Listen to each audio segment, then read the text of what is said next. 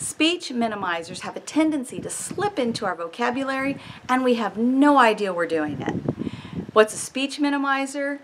Things like excess apology, using the word just or quick in order to shorten the amount of time that you're asking for. Let's talk about the apology first. This is something that you'll see blogs and articles. I've got a blog post on it myself. It's a very common theme with women, and that is we tend to apologize too much.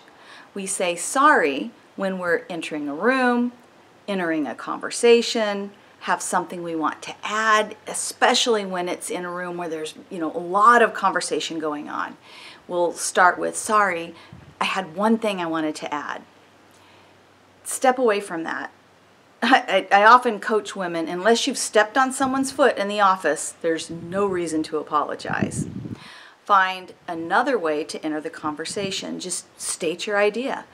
And you can do it in a kinder way so that you feel comfortable, but you're still powerful. Saying things like, Joe, I'd like to build on that.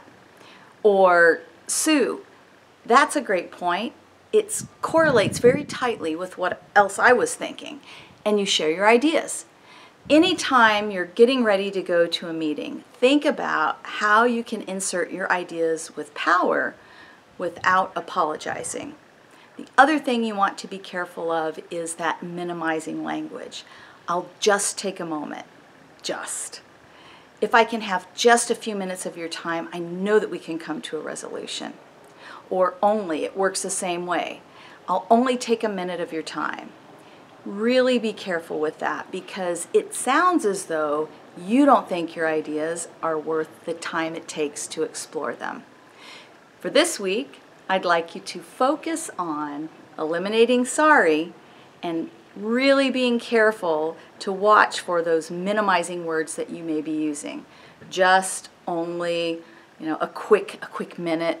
These types of words, remove them and state your position more powerfully.